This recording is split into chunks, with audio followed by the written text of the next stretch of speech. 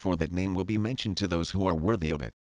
For from the light, which is the Christ, and the indestructibility, through the gift of the Spirit the four lights appeared from the divine autogenes. He expected that they might attend him.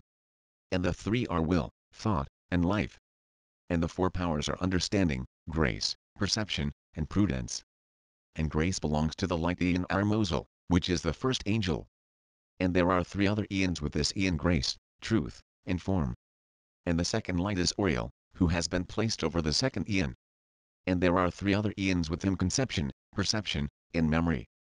And the third light is Davathai, who has been placed over the third Aeon. And there are three other Aeons with him understanding, love, and idea. And the fourth Aeon was placed over the fourth light Elilith. And there are three other Aeons with him perfection, peace, and wisdom.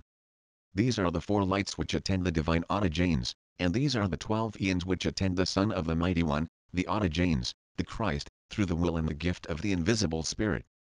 And the 12 Aeons belong to the Son of the autogenes. And all things were established by the will of the Holy Spirit through the autogenes. And from the foreknowledge of the perfect mind, through the revelation of the will of the invisible Spirit and the will of the autogenes, the perfect man appeared, the first revelation, and the truth. It is he whom the virginal Spirit called Pujara Adamas, and he placed him over the first Aeon with the Mighty One, the autogenes, the Christ, by the first light Armozal. And with him are his powers. And the invisible one gave him a spiritual, invincible power.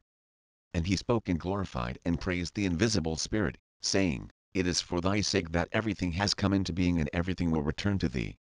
I shall praise and glorify thee and the autogenes and the Aeons, the three, the Father, the Mother, and the Son, the perfect power." And he placed his son Seth over the second Aeon in the presence of the second light Oriel. And in the third Aeon the seed of Seth was placed over the third light Davathai. And the souls of the saints were placed there. And in the fourth Aeon the souls were placed of those who do not know the Pleroma and who did not repent at once, but who persisted for a while and repented afterwards. They are by the fourth light Elilith.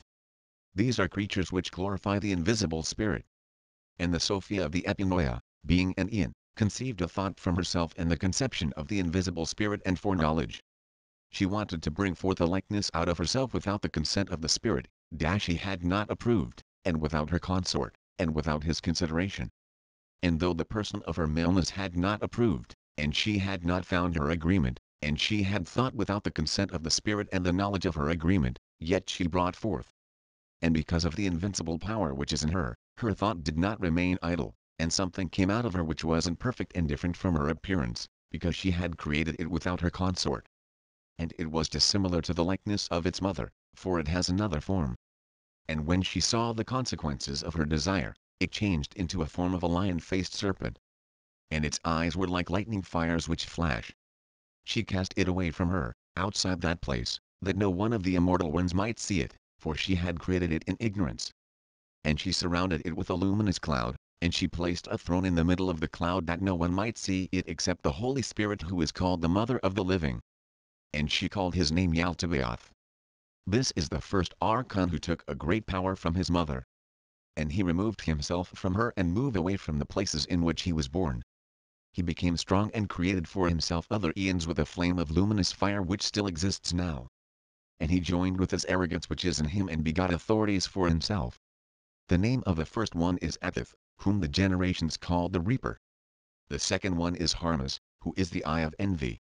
The third one is Kalilalumbri. The fourth one is Yabal. The fifth one is Adonao, who is called Sabaoth. The sixth one is Cain, whom the generations of men called the Sun. The seventh is Abel. The eighth is Abrisine. The ninth is Yobal. The 10th is Armupile. The 11th is Melseer Adonaian. The 12th is Belias, it is he who is over the depth of Hades. And he placed 7 kings, each corresponding to the firmaments of heaven, over the 7 heavens, and 5 over the depth of the abyss, that they may reign.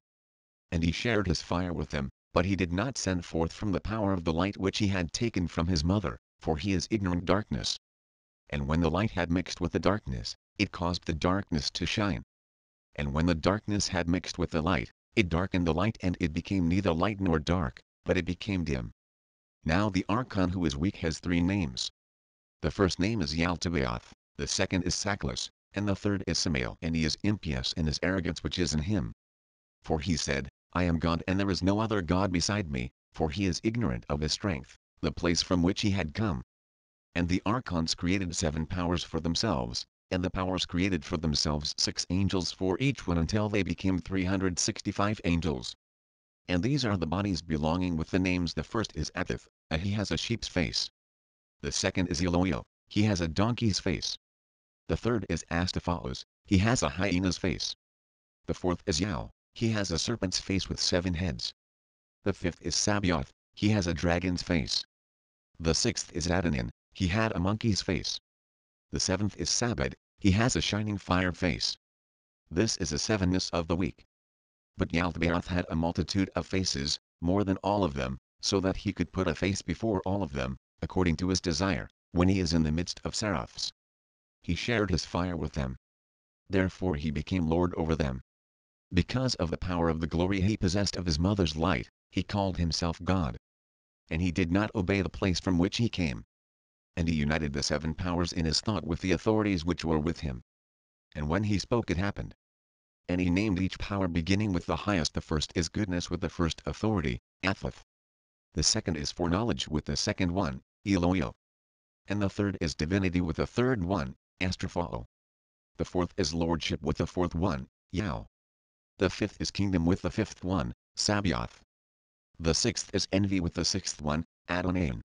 The seventh is understanding with the seventh one, Sabbatine. And these have a firmament corresponding to each in heaven. They were given names according to the glory which belongs to heaven for the destruction of the powers. And in the names which were given to them by their originator there was power. But the names which were given them according to the glory which belongs to heaven mean for them destruction and powerlessness. Thus they have 2 names. And having created everything, he organized according to the model of the first eons which had come into being, so that he might create them like the indestructible ones. Not because he had seen the indestructible ones, but the power in him, which he had taken from his mother, produced in him the likeness of the cosmos. And when he saw the creation which surrounds him, and the multitude of the angels around him which had come forth from him, he said to them, I am a jealous God, and there is no other God beside me. But by announcing this he indicated to the angels who attended him that there exists another God. For if there were no other one, of whom would he be jealous? Then the mother began to move to and fro. She became aware of the deficiency when the brightness of her light diminished. And she became dark because her consort had not agreed with her. And I said, Lord, what does it mean that she moved to and fro? But he smiled and said, Do not think it is, as Moses said, above the waters. No, but when she had seen the wickedness which had happened, and the theft which her son had committed, she repented. And she was overcome by forgetfulness in the darkness of ignorance, and she began to be ashamed. And she did not dare to return, but she was moving about. And the moving is the going to and fro. And the arrogant one took a power from his mother. For he was ignorant, thinking that there existed no other except his mother alone. And when he saw the multitude of the angels which he had created, then he exalted himself above them. And when the mother recognized that the garment of darkness was imperfect, then she knew that her consort had not agreed with her. She repented with much weeping. And the whole Pleroma heard the prayer of her repentance, and they praised on her behalf the invisible, virginal spirit. And he consented. And when the invisible spirit had consented, the Holy Spirit poured over her from their whole Pleroma.